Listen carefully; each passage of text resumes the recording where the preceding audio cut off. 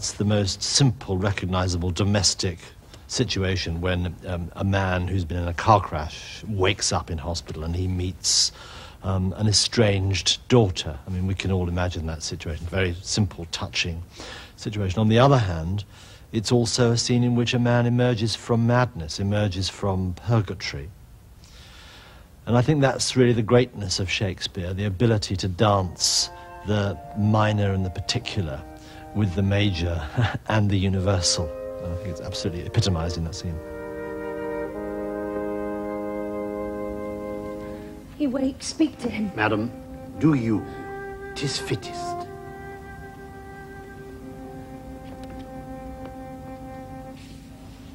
How does my royal lord? How fares your majesty? You do me wrong to take me out of the grave. Thou art a soul in bliss,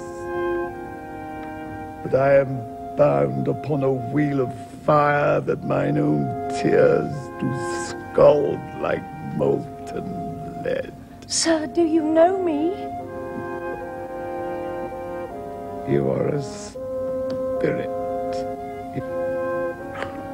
I know. Where did you die? Still far wide. Scarce awake. Let him alone a while. Where have I been? Where am I? Fair daylight.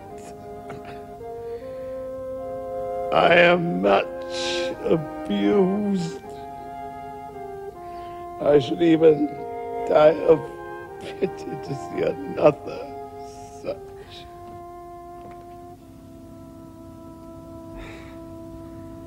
I know not what to say. I will not swear that these are my hands. Let's see.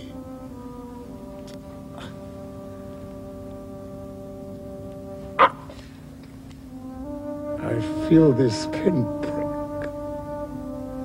Would I were assured of my condition. Oh, look upon me, sir, and hold your hand in benediction o'er me.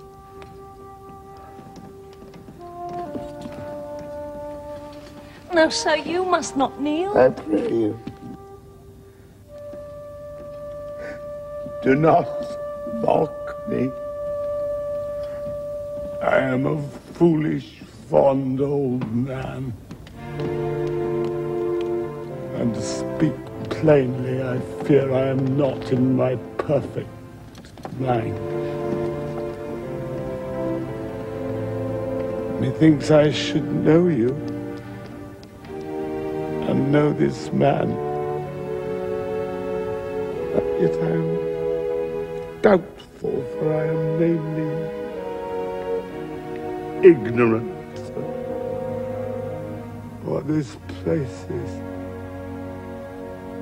All the skill I have remembers these garments. No, I know not where I did lodge last night.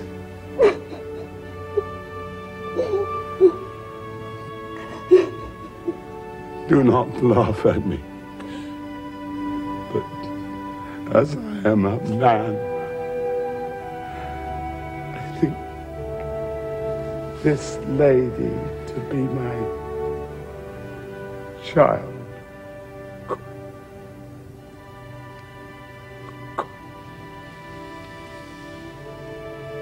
Cordelia. For me, Robert is the definitive Lear. I can't imagine anybody tackling the role with such breadth and imagination and gusto. I mean, he takes a torch, a spotlight, and shines it into every nook and cranny of the part and illuminates the play from within. And I can't imagine anybody being greater. There is one wonderful speech in it which you haven't recorded, when he sees the half-naked Edgar on the heath in the rain. And he suddenly says, which I think is indicative of King Lear, Is man no more than this?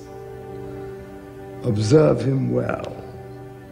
Thou owest the worm no silk, the beast no hide, the sheep no wool, the cat no perfume. Here's three of us are sophisticated. Thou art the thing itself.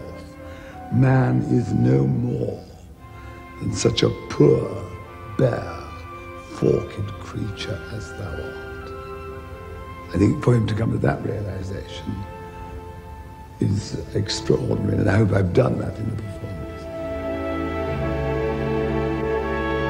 I'm very lucky